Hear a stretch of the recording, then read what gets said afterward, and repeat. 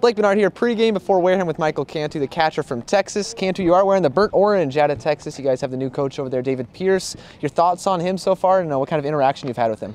I actually had a call from him last week, and really great guy. I'm really excited to get to Texas and get back to work. But we had about a 2-minute conversation, real short and sweet. And he's excited, I'm excited, and I'm looking forward to meeting him and the new coaching staff and getting back to work in Austin. All right, so you got to get the start behind the plate today. What kind of preparation do you as a catcher do on a day-to-day basis to get ready for catching these new pitchers for you?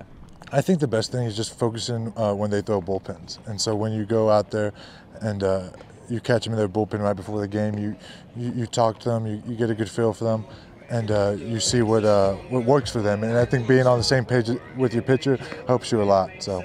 And for you, any particular favorite you've had so far catching? There's a lot of them out there, but who do you like to be catching behind? I mean, it's tough. There's a lot of great ones. I mean, I've caught Jeff and Brady, and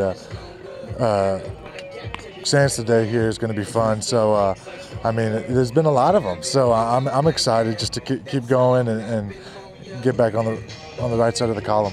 Now, Chris Aaron, the motivational speaker, former Boston Celtic, was talking to you guys before the game and kind of a little motivational talk. What did he kind of say to you guys, and what did you take away from that? It was great. I mean, he's obviously been through a lot, and he's a great example to look up to. I've watched YouTube videos on him lately, and just a really good message of how to be yourself, go out there and be who you are, and go out there, play, have fun, and just he's such a great guy to look up to, and I really hope that I can mold myself after him or someone of that stature.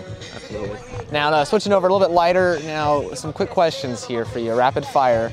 Now, if you were in the major leagues right now, who's the one pitcher that you would maybe want to catch behind for an entire game? Entire game? Ooh, probably Clayton Kershaw. Right. Being a Texas boy, yeah, Clayton Kershaw. And do you think you could handle that curveball of his? Yes, I think I could. I mean, it's gross, but I think if I know it's coming, it'll be easier. Now, if Kershaw's on the mound and you're at the plate, do you think you stand a chance? I don't know about that, but we'll see. I got confidence in myself, but I mean, he's one of the best, so I mean, that'd be a tough one. Now, the Kanye's playing right now. You're from Texas. Now, what's your go-to pregame pump-up music? I would have to say some country. George Strait King George is always there. Where I'm from down south, there's a lot of Spanish music down there, so we have a little bit of culture down there. But I'd say Spanish and then some George Strait. Nice. Now, if you as a catcher, anyone in particular that you model your game after, you're looking up to in the big leagues right now? Definitely. So Salvador Perez, just a big guy like me. I look up to him, just the way he goes about the game, the way he manages pitchers. I think he's a good guy to take after. All right. Thanks for your time, Michael. No problem.